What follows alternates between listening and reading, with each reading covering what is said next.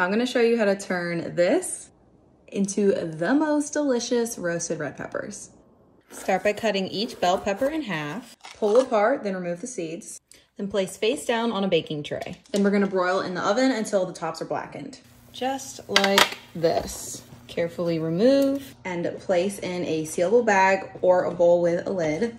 Then we're gonna seal this up and let it steam for 7 to 10 minutes. Now for the fun part, you get to peel all of the extra skin off. It's so satisfying. You're left with a soft, juicy, and tender red pepper. You can store it like this. I prefer to slice mine up to make them easier to use later. I like to transfer mine to a glass jar, but a Ziploc bag will work as well. Then store it in the fridge or freezer till you're ready to use.